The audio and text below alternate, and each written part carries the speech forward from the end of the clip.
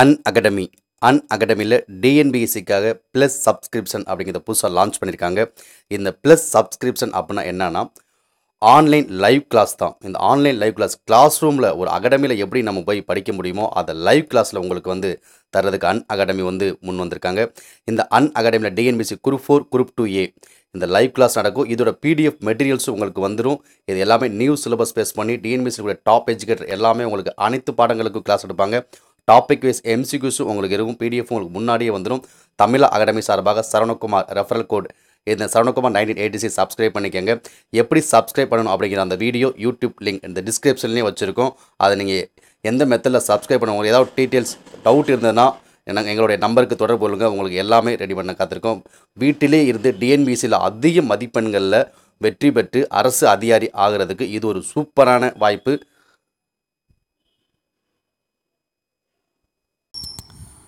வணக்கம் தமிழா, நீ வெற்றி அடைவதை உன்னை தவிர வேறு யாராலும் தடுக்க முடியாது. டிஎன்பிஎஸ்சி, RRB, TNUSRB போன்ற போட்டித் தேர்வுகளுக்கு பயன்படக்கூடிய வகையில் தேர்வு நோக்கில் தயாரிக்கப்பட்ட நடப்பு நிகழ்வுகள் கரண்ட் அஃபேர்ஸ். இந்த நடப்பு நிகழ்வு 2019 ஆண்டு ஜனவரி மாதத்திலிருந்து ஜூன் மாதம் வரைக்கும் முக்கியமான வினாக்களாக தொகுத்து வழங்கப்பட்டுள்ளது. இந்த 2019 ஜனவரி டு ஜூன் இதில் இன்றைக்கி நம்ம பார்க்கக்கூடியது நடப்பு நிகழ்வுகள் பார்ட் 1. 2019 January to June. முதலாவதாக 2019 ஆண்டுக்கான இந்திய பனோரமா திரைப்பட விழா நடைபெற்ற இடம் எது? 2019 ஆண்டுக்கான இந்திய பனோரமா திரைப்பட விழா நடைபெற்ற நகரம் புதுடெல்லி. ஏன்னா புதுடெல்லிங்கிற ஆப்ஷன் நிறையா கொஸ்டினுக்கு வர மாதிரி இருக்குது, கன்ஃபியூஸ் பண்ணிக்கூடாது. 2019 ஆண்டுக்கான பனோரமா இந்திய திரைப்பட விழா புதுடெல்லி நடைபெற்றது. அடுத்து உலக பிரெய்லி தினம். இந்த பிரெய்லி மெத்தட் அப்படின்னா என்னென்னா பார்வையற்றோருக்கான ஒரு எழுத்து முறை தான் பிரெய்லி மெத்தட். இந்த உலக பிரெய்லி தினம் கொண்டாடப்படும் நாள் ஜனவரி 4. அடுத்து தேசிய தொழில் முனைவு விருதுகளுடைய 3வது பதிப்பை வழங்கிய மத்திய அமைச்சகம் எது? தேசிய தொழில் முனைவு விருதுகளுடைய 3வது பதிப்பை வழங்கிய மத்திய அமைச்சகம் திறன் மேம்பாடு மற்றும் தொழில் முனைவு அமைச்சகம். அடுத்து இராணுவ தளவாட வாரியத்தினுடைய தலைவராக நியமிக்கப்பட்டுள்ளவர் யார்? இராணுவ தளவாட வாரியத்தினுடைய தலைவராக நியமிக்கப்பட்டுள்ள யார்னா சௌரப் குமார் தான் சரியான ஆன்சர். அடுத்து விவசாயிகளுடைய துயரத்துக்கு தீர்வு காண்பதற்காக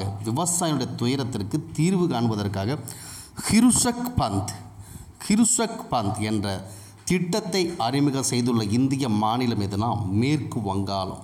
விவசாயிகளுடைய குறைகளை தீர்ப்பதற்காக கிருஷக் பந்த் எந்த மாநிலம் கேட்டாங்கன்னா வெஸ்ட் பெங்கால். அடுத்து இலக்கியத்தில் வாழ்நாள் சாதனைக்காக வழங்கக்கூடிய விருதான கவி சாம்ராட் உபேந்திரா பஞ்சா தேசிய விருது. இலக்கியத்தில் வாழ்நாள் சாதனைக்காக வழங்கக்கூடிய விருதான கவி சாம்ராட் உபேந்திரா பஞ்சா தேசிய விருது வின் பண்ணவர் யாருன்னா மனோஜ் தாஸ் தான் இந்த கவி சாம்ராட் உபேந்திரா பஞ்சா இலக்கிய வாழ்நாள் சாதனை விருது வின் பண்ணியிருக்காரு. அடுத்ததாக வயதான பெற்றோரை கைவிட்டு விடுவோருக்கு சிறை தண்டனை விதிக்கக்கூடிய சட்டத்திற்கு ஒப்புதல் அளித்துள்ள இந்திய மாநிலம் எதுனா பீகார் மாநிலம். பீகார் மாநிலத்தில் பார்த்திங்கன்னா வயதான பெற்றோரை கைவிட்டாங்கன்னா யார் கைவிடுறாங்களோ அவங்களுக்கு சிறை தண்டனை விதிக்கக்கூடிய சட்டத்திற்கு ஒப்புதல் அளிச்சிருக்காங்க. அடுத்து IFCIORல் கடல்வழி பகிர்வு பயில் அரங்கத்தை இந்திய கடற்படை நடத்தியுள்ள நகரம் எதுனா குருகிராமம். IFCIORல கடல்வழி பகிர்வு பயில் இந்திய கடற்படை நடத்தியுள்ள நகரம் குருகிராமம். அடுத்து UNICEF United Nations international children's emergency fund ஐக்கிய நாடுகள் சபையினுடைய சிறுவர்களுக்கான அந்த அவசர நிதியம் இது எங்கே head quarter New York. யுனிசெஃபினுடைய Danny K மனிதாபிமான விருது வழங்கி கௌரவிக்கப்பட உள்ள இந்தியர் யாருன்னா பிரியங்கா சோப்ரா. யுனிசெஃபினுடைய டேனி கே மனிதாபிமான விருது வழங்கி கௌரவிக்கப்பட்ட இந்தியர் யாருன்னா பிரியங்கா சோப்ரா. அடுத்ததாக ஷாங்காய் ஒத்துழைப்பு அமைப்பினுடைய தலைவர்கள் குழு கூட்டம் நடைபெற்ற நகரம் பிஷ்கேக். அடுத்து இந்திய விண்வெளி ஆராய்ச்சி மையம், அது ISRO Indian space research organisation. இந்த இஸ்ரோ தனக்கென சொந்தமாக விண்வெளி நிலையத்தை அமைக்க எந்த ஆண்டை இலக்காக நிர்ணயிச்சிருக்காங்க அப்படின்னா 2030ஆம் ஆண்டை இலக்காக நிர்ணயிச்சிருக்காங்க. இந்திய விண்வெளி ஆராய்ச்சி மையம் தனக்கென சொந்தமான விண்வெளி நிலையத்தை அமைக்க 2030ஆம் ஆண்டை இலக்காக நிர்ணயிச்சிருக்காங்க. அடுத்து கட்டிட வரைபடங்களுக்கு ஒப்புதல் அளிக்க ஆன்லைன் வசதியை அறிமுகப்படுத்த இந்திய மாநிலம் கர்நாடகா. கட்டிட வரைபடங்களுக்கு ஒப்புதல் அளிக்க அப்ரூவல் கொடுக்க ஆன்லைன் வசதியை அறிமுகப்படுத்த இந்திய மாநிலம் கர்நாடகா. அடுத்த தொழிலாளர் அரசு காப்பீட்டு சட்டத்தின் கீழே பங்களிப்பு விகிதத்தை இந்திய அரசு 6.5%லிருந்து 4% குறைச்சிருக்காங்க. அதாவது தொழிலாளர் அரசு காப்பீட்டு திட்டத்தின் கீழே பங்களிப்பு விகிதத்தை இந்திய அரசு பார்த்திங்கன்னா 6.5%லிருந்து 4% குறைச்சிருக்காங்க. அடுத்து இந்தியாவில் எல்பிஜி சந்தைப்படுத்துதலில் தற்போதுள்ள சந்தைப்படுத்தல் கட்டமைப்பை ஆய்வு செய்ய குழுவோட தலைவர் யாருன்னா ஹிரித் பாரிக். எல்பிஜி சந்தைப்படுத்தலில் கட்டமைப்பு ஆய்வு செய்ய உள்ள தலைவர் யார்? குழுவோட தலைவர் ஹிரித் பாரிக். அடுத்து ஹிம்பர்லி செயல்முறை சான்றளிப்பு திட்டத்தின் தற்போதைய தலைவராக உள்ள நாடு இந்தியா. ஹிம்பர்லி செயல்முறை சான்றளிப்பு திட்டத்தின் தற்போதைய தலைவர் இந்தியா. அடுத்து 2020 கோப்பா அமெரிக்காவில் விருந்தினராக பங்கேற்கும் ஆசிய நாடு. 2020 கோப்பா அமெரிக்காவில் விருந்தினராக பங்கேற்கும் ஆசிய நாடு கத்தார். அடுத்து பொருளாதாரம் மற்றும் அமைதிக்கான நிறுவனத்தின் 2019ஆம் ஆண்டுக்கான சர்வதேச அமைதிக்கான அட்டவணையில் இந்தியாவோட ரேங்க் எவ்வளோ பார்த்தீங்கன்னா, சர்வதேச அமைதி அட்டவணையில் இந்தியாவோட ரேங்கு 141வது இடம். 141வது இடம். ஹார்மைக்கேல் நிலக்கரி சுரங்கத்திட்டம் தொடர்புடைய நாடு. ஹார்மைக்கேல் நிலக்கரி சுரங்கத்திட்டம் தொடர்புடைய நாடு ஆஸ்திரேலியா. ஹார்மைக்கேல் நிலக்கரி சுரங்க திட்டம்.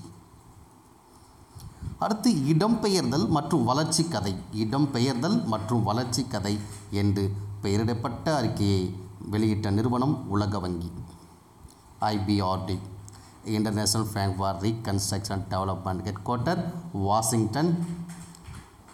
அடுத்ததாக சைட்ரி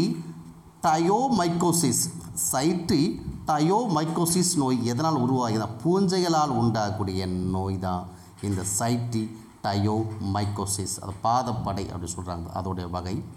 அடுத்து மிகப்பெரிய பாரம்பரிய ஹோன்யாக் நடனம். இந்த ஹோன்யாக் நடனத்திற்காக எந்த மாநிலம் ஒரு உலக சாதனையாக கின்னஸ் சாதனைக்கு முயற்சி செஞ்சுருக்காங்கன்னா நாகாலாந்து. இந்த நாகாலாந்து மாநிலம் மிகப்பெரிய பாரம்பரியமான ஹோன்யாக் நடனத்திற்கான ஒரு உலக சாதனை கின்னஸ் சாதனைக்கு முயற்சி செஞ்சுருக்காங்க.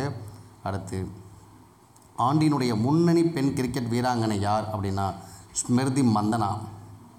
ஆண்டினுடைய முன்னணி பெண் கிரிக்கெட் வீரர் பெயரிட்டு யார்? ஸ்மிருதி மந்தனா. அடுத்து ஆண்டிற்கான பொது நீர் சேவை நிறுவனம் என்ற பெருமையை எந்த திட்டம் பெற்றிருக்குன்னா நமாமி கங்கா. ஆண்டிற்கான பொது நீர் சேவை நிறுவனம் என்ற பெருமையை எந்த திட்டம் பெற்றிருக்கிறதுனா நமாமி கங்கா. அடுத்து வீர் பரிவார் செயலி மூலம் யார் பயன்பெறுவார் பார்த்தீங்கன்னா மத்திய ரிசர்வ் காவல் படை, central reserve police force, CRPF தியாயருடைய குடும்பங்கள் தான் இந்த வீர் பரிவார் செயலி மூலம் பயன்பெறுவார்கள். அடுத்து சந்திர நாராயண் யாதவ் நினைவு மகப்பேறு மருத்துவமனை எங்கே அமைஞ்சிருக்குன்னா நேபாளம். சந்திர நாராயண் யாதவ் நினைவு மகப்பேறு மருத்துவமனை நேபாளம். அடுத்து மிக சமீபத்தில் கண்டறியப்பட்ட பருப்பொருளுடைய நிலைமை என்னென்னா தொடர்ச்சியாக உருகுநிலை. ஏற்கனவே பருப்பில் 5 நிலைகள் இருக்குது: திடப்பொருள், திரவப்பொருள், வாயு, பிளாஸ்மா, போஸ்ட் ஐன்ஸ்டீன் காண்டன்ஸ்டேட். அதிக வெப்பப்படுத்தப்பட்ட வாயு நிலை பருப்பில் 4வது நிலை பிளாஸ்மா, அதிக குளிரூட்டப்பட்ட திடப்பொருள் 5வது நிலை போஸ்ட் ஐன்ஸ்டீன் காண்டன்ஸ்டேட். இப்போ மிக சமீபத்தில் கண்டறியப்பட்ட பருப்பொருள் நிலைமை என்னென்னா தொடர்ச்சியாக ஒரு உருகிய நிலை. அடுத்து விங்க் என்னும் பெயரில் அமைந்த ஆளில்லா விமானம் மூலமான பட்டுவாடா சேவை எங்கு அறிமுகப்படுத்தப்படுது? விங்க் என்னும் பெயரில் அமைந்த ஆளில்லா விமான பட்டுவாடா சேவை அறிமுகப்படுத்தப்பட்ட நகரம் கான்பெரா. அடுத்து உலக கோமியோபதி தினம் அனுசரிக்கப்படக்கூடிய நாள் ஏப்ரல் 10. உலக கோமியோபதி தினம் ஏப்ரல் 10. கோமியோபதி தந்தை டாக்டர் சாமுவேல் ஹனிமன். ஒரு சிறந்த குறைவான மாசு உமிழ்வு பகுதியை நிறைவேற்றுவதில் உலகினுடைய முதல் நகரமாக எந்த நகரம் உருவெடுத்திருக்குன்னா லண்டன். எந்த நகரம் உருவெடுத்திருக்கு? லண்டன். சிட்னி கிரிக்கெட் மைதானத்தினுடைய வாழ்நாள் கௌரவ உறுப்பினத்துவத்தை பெற்றுள்ள இந்திய கிரிக்கெட் வீரர். சிட்னி கிரிக்கெட் ஸ்டேடியத்தினுடைய அந்த வாழ்நாள் கௌரவ உறுப்பினத்தை பெற்ற இந்திய கிரிக்கெட் வீரர் விராட் கோலி. அடுத்து 25வது கூட்டாண்மை உச்சி மாநாடு 2019 நடைபெறும் நகரம் மும்பை. 25வது கூட்டாண்மை உச்சி மாநாடு 2019 மும்பை. அது தேர்தலுக்கு முன்பான கடைசி 48 மணி நேரத்தில் இந்த 17வது மக்களவை தேர்தல் 2019 டிஜிட்டல் ஊடகம் மற்றும் பரப்புரையின் மீதான தனது ரிப்போர்ட்டை சமர்ப்பித்துள்ள தேர்தல் ஆணையக்குழுவின் தலைவர் யாருன்னா உமேஷ் சின்ஹா. அடுத்து ஒரு அறிக்கை வெளியிட்ட சர்வதேச கேட்குறாங்க. Future of consumption in fast growth consumer market India. Future of consumption in fast growth consumer market India என்ற அறிக்கை வெளியிட்ட சர்வதேச அமைப்பு எதுனா உலக பொருளாதார மன்றம், வேர்ல்டு எக்கனாமிக் ஃபோரம் அப்படின்னு சொல்லுவாங்க. அடுத்து கொள்கை தயாரிப்பை ஆராய்ச்சியுடன் இணைக்கக்கூடிய செபி குழுவோட தலைவர். கொள்கை தயாரிப்பை ஆராய்ச்சியுடன் இணைக்கக்கூடிய செபி குழுவின் தலைவர் யாருன்னா சங்கர் தேவ். அடுத்ததாக ஒரு புத்தகம், அதாவது நூலோட பெயர் கொடுத்துருக்காங்க. We are displaced my journey and stories from refugees around the world. We are displaced my journey and stories from refugees around the world என்ற நூலின் ஆசிரியர் மலாலா யூசப்சாய். 2014 ஆண்டுக்கான அமைதிக்கான நோபல் பரிசு வென்றவரும் இந்த மலாலா யூசப்சாய் பாகிஸ்தான் நாட்டைச் சேர்ந்த சிறுமி. அது தேசிய தூய காற்று திட்டத்திற்கான நேஷனல் கிளீன் ஏர் ப்ரோக்ராம் அடிப்படை ஆண்டு எதுனா 2017 ஆண்டு. 6 மாத கால செயற்கை நுண்ணறிவு பாடத்திட்டத்தை தொடங்க முடிவு செய்துள்ள ஐஐடி கரக்பூர். 6 மாத கால செயற்கை நுண்ணறிவு ஆர்டிஃபிஷியல் இன்டெலிஜென்ஸ் பாடத்திட்டத்தை தொடங்க முடிவு செய்துள்ள ஐஐடி கரக்பூர். அடுத்து சர்வதேச குத்துச்சண்டை சங்கத்தால் வெளியிடப்பட்ட தரவரிசையில் லைட் ஃப்ளை 45 to 48 கிலோகிராம் உள்ள முதலிடத்தில் உள்ளவர் யாருன்னா மேரிகோம். அடுத்து முதலாவது EMRS தேசிய விளையாட்டு சந்திப்பு 2019 நடந்த நகரம் எதுனா ஹைதராபாத். தேசிய விளையாட்டு சந்திப்பு 2019 ஹைதராபாத். அடுத்து இம்பேக்ஸ் 2018-19 என்னும் கூட்டு இராணுவ பயிற்சி எந்த 2 நாடுகளுக்கிடையே நடைபெற்றது? இம்பேக்ஸ்னாவே இந்தியா மற்றும் மியான்மர். இந்தியாவுக்கும் மியான்மருக்கு இடையே நடைபெற்ற கூட்டு இராணுவ பயிற்சி இம்பேக்ஸ். அடுத்து ஒரே போட்டியில் கேப்டனாக ஒரு விக்கெட் கீப்பர் அதிக கேட்ச்களை பிடிச்சிருக்காரு. அதிக கேட்ச்களை பிடித்தது யாருன்னா சர்ஃபாரஸ் அகமது. இந்த சர்ஃபாரஸ் அகமது அப்படிங்கிற விக்கெட் கீப்பர் தான் கேப்டனாக இருக்கார், அதிக கேட்ச்களை பிடிச்சிருக்காரு. அடுத்ததாக திருஷ்ணா எரிவாயு திட்டம் அமையுள்ள மாநிலம் எதுனா திரிபுரா. தீனாவே திரிபுரா அப்படிங்கிற மைண்ட் வச்சுக்கோங்க. திருஷ்ணா எரிவாயு திட்டம் அமையுள்ள மாநிலம் திரிபுரா. அடுத்து ஜெய் கிஷான் ரின் முக்தி யோஜனா என்ற வேளாண் கடன் தள்ளுபடி திட்டத்தை அறிமுகம் செய்துள்ள மாநிலம் மத்திய பிரதேச மாநிலம். வேளாண் கடன் தள்ளுபடி திட்டம் மத்திய பிரதேச மாநிலம், அதோட பெயர் ஜெய் கிஷான் ரின் முக்தி யோஜனா. அடுத்து நிலை சொத்தில் சரக்குகள் மற்றும் சேவைகள் வரிகளினுடைய பிரச்சனைகள் குறித்து ஆராயக்கூடிய ஜிஎஸ்டியில் பிரச்சனை குறித்து ஆராயக்கூடிய அமைச்சர் குழும தலைவர் யார்? நிதின் பட்டேல். அடுத்து சமீபத்தில் 2018 to 2023 தொழில் மற்றும் புத்தாக்க கொள்கையை 2018-2023 தொழில் மற்றும் புத்தாக்க கொள்கை அறிமுகம் செய்துள்ள மாநிலம் தமிழ்நாடு. அடுத்து அமாகரே எல்இடி திட்டத்தை அறிமுகப்படுத்தியுள்ள மாநிலம் எதுனா ஒடிஷா. அடுத்து G77 குரூப் ஆஃப் 77 கண்ட்ரிஸ் குழுவினுடைய தலைவராக தேர்வாகியுள்ள நாடு எதுனா பாலஸ்தீனம். G77 குழுவின் தலைவராகியுள்ள நாடு எது? பாலஸ்தீனம். அடுத்து உலகினுடைய முதல் செயற்கை எரிகல் பொழிவை உருவாக்குவதற்கான செயற்கைக்கோளை ஏவியுள்ள நாடு எதுனா ஜப்பான். ஜப்பான் தான் உலகினுடைய முதல் செயற்கை எரிகல் பொழிவை உருவாக்குற செயற்கைக்கோளை ஏவி இருக்கக்கூடிய நாடு ஜப்பான். அடுத்து கைத்தறி நெசவாளர்களுக்கான View.in என்ற புதிய மின்னணு வணிக தளத்தை அறிமுகப்படுத்தியுள்ள தொழில்நுட்ப நிறுவனம் எதுனா மைக்ரோசாஃப்ட். அடுத்து லலித்கலா அகாடமி உருவாக்கப்பட்ட ஆண்டு அதனுடைய தலைமையிடம் எங்கே இருக்குது? லலித்கலா உருவாக்கப்பட்ட ஆண்டு, லலித்கலா அகாடமி உருவாக்கப்பட்ட ஆண்டு 1954. அதோட தலைமையிடம் புதுடெல்லி. 5 நாட்கள் நடைபெறக்கூடிய லங்காவி கடல்சார் வான்வழி கண்காட்சி, 5 நாட்கள் நடைபெறக்கூடிய லங்காவி கடல்சார் வான்வழி கண்காட்சியை தொடங்கிய நாடு எதுனா மலேசியா. அடுத்து உலகினுடைய மிகப்பெரிய ஒருங்கிணைந்த மின் மற்றும் மின்னணு கழிவுகளை மறுசுழற்சி செய்யக்கூடிய மறுசுழற்சி மையம் தொடங்கப்பட்டுள்ள எதுனா துபாய். உலகினுடைய மிகப்பெரிய ஒருங்கிணைந்த மின் மற்றும் மின்னணு கழிவுகளை மறுசுழற்சி செய்யும் மறுசுழற்சி மையம் தொடங்கப்பட்டுள்ள இடம் துபாய். அடுத்து இந்தியா மற்றும் இலங்கை இடையேயான இராணுவ கூட்டு பயிற்சிக்கு என்ன பேர்னா மித்ரா சக்தி. இந்தியா மற்றும் இலங்கை இடையேயான இராணுவ கூட்டு பயிற்சிக்கு என்ன பேர்? மித்ரா சக்தி. அடுத்து குரோசியாவினுடைய உயரிய குடிமக்கள் ஆணையை பெற்றவர் யார்? குரோசியா நாட்டினுடைய உயரிய குடிமக்கள் ஆணையை பெற்றவர் நம்முடைய இந்திய குடியரசுத் தலைவரான ராம்நாத் கோவிந்த். அடுத்து எந்த மாநிலத்தில் இருக்கக்கூடிய அனைத்து 1500 காவல் நிலையங்களிலும் பிரத்யேக விசாரணை பிரிவு தொடங்கியிருக்காங்க? எந்த மாநிலத்தில்? தமிழ்நாடு. அடுத்து உலகினுடைய மிக உயரத்தில் வாக்குப்பதிவு மையம் அமைந்துள்ள இந்திய மாநிலம், உலகத்தினுடைய மிக உயரத்தில் வாக்குப்பதிவு மையம் அமைந்துள்ள இந்திய மாநிலம்னா இமாச்சல பிரதேசம். அடுத்து சிறு குறு மற்றும் நடுத்தர தொழில்துறை நிறுவனங்களுக்கு டிஜிட்டல் வணிக வலைமயமாக்கம் தலை தொடங்கியுள்ள மாநிலம் தெலுங்கானா மாநிலம் தான் சிறு குறு மற்றும் நடுத்தர தொழில்களுக்கு டிஜிட்டல் வணிக வலைமயமாக்க தொடங்கியிருக்காங்க. அடுத்து விஜயவாடா ரயில்வே நிலையமானது இந்திய பசுமை கட்டிட ஆணையத்தால் எந்த நிறத்தை பெற்றுள்ளதுனா தங்க நிற தரத்தை பெற்றுள்ளது. தங்க நிற தரத்தை பெற்றுள்ள ரயில்வே நிலையம் பசுமை கட்டிட ஆணையத்தால் விஜயவாடா ரயில்வே நிலையம். அடுத்து செயற்கை நுண்ணறிவு சர்வதேச ஆணையத்தை அமைத்துள்ள நிறுவனம் கூகுள். இந்த பேங்காங்கில் நடைபெற்ற ஆசிய வில்வித்தை போட்டிகளில் இந்தியா பெற்ற பதக்கங்கள் எண்ணிக்கை 7. பேங்காங்கில் நடைபெற்ற ஆசிய வில்வித்தை போட்டிகளில் இந்தியா பெற்ற பதக்கங்கள் எண்ணிக்கை 7. தெற்காசிய கால்பந்து கூட்டமைப்பின் கால்பந்து சாம்பியன்ஷிப் போட்டியை நடத்திய நாடு நேபாளம்.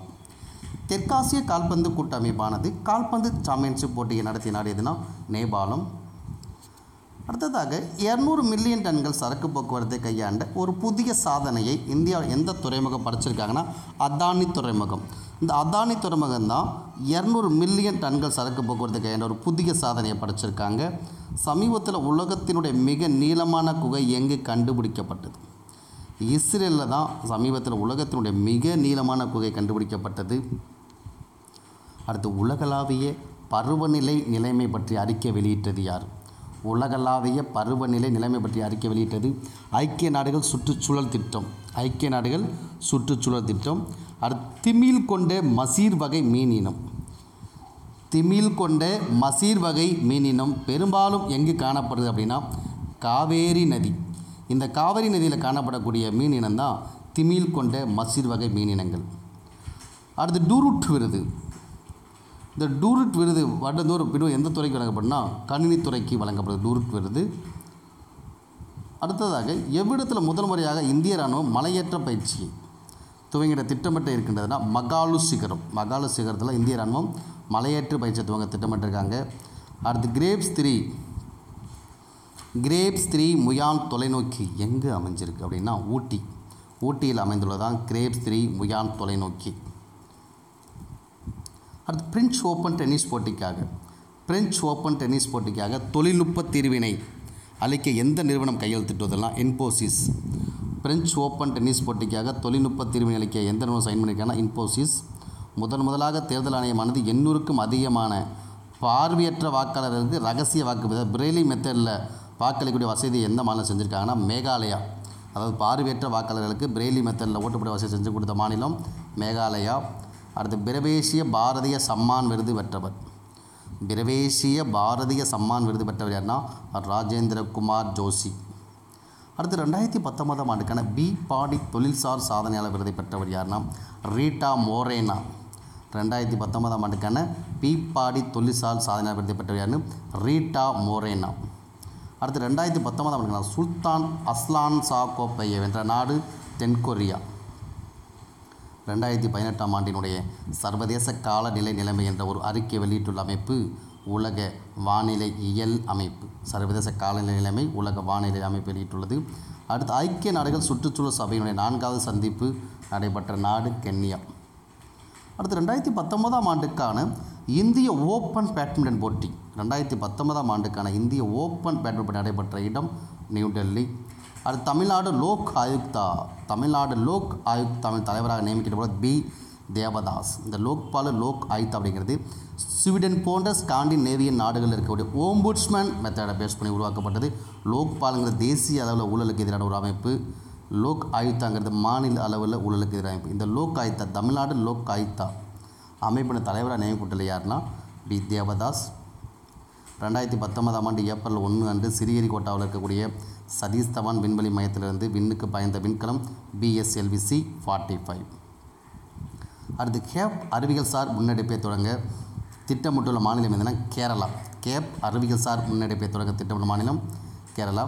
சமீபத்தில் சர்வதேச கிரிக்கெட் ஆணையத்தினுடைய புதிய தலைமை நிர்வாக அதிகாரியாக பொறுப்பேற்றுள்ள யாருன்னா மனு சவுகானி. இந்திய அரசாங்கத்தால் பல்வேறு ஒழுங்குமுறை பயங்கரவாத கண்காணிப்பு குழு எந்த மாநிலத்தில் அமைக்கப்பட்டுள்ளது? பல்வேறு ஒழுங்குமுறை பயங்கரவாத கண்காணிப்பு அமைக்கப்பட்டுள்ள மாநிலம் ஜம்மு அண்ட் காஷ்மீர். சமீபத்தில் இந்தியா லீவர் பாரிஸ் நிகழ்ச்சியில் சிறப்பு விருந்தினராக கலந்து கொண்டது. அந்த நிகழ்ச்சி கீழ்கொண்டு எதனோடு தொடர்புடையனா ஃபுக் ஃபேரோடு தொடர்புடையது தான் இந்த லீவர் பாரிஸ் நிகழ்ச்சி.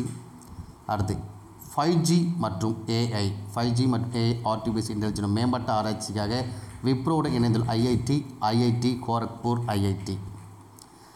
அடுத்து எந்த சமூக வலைப்பின்னல் சமீபத்தில் வெள்ளை தேசியவாத பிரிவினைவாதத்தை அதனுடைய தளங்களை தடை செஞ்சுருக்காங்க அப்படின்னா ஃபேஸ்புக் அப்படிங்கிற சமூக வலைப்பின்னல் தளம் தான் சமீபத்தில் வெள்ளை தேசியவாத பிரிவினை தடை செஞ்சுருக்காங்க.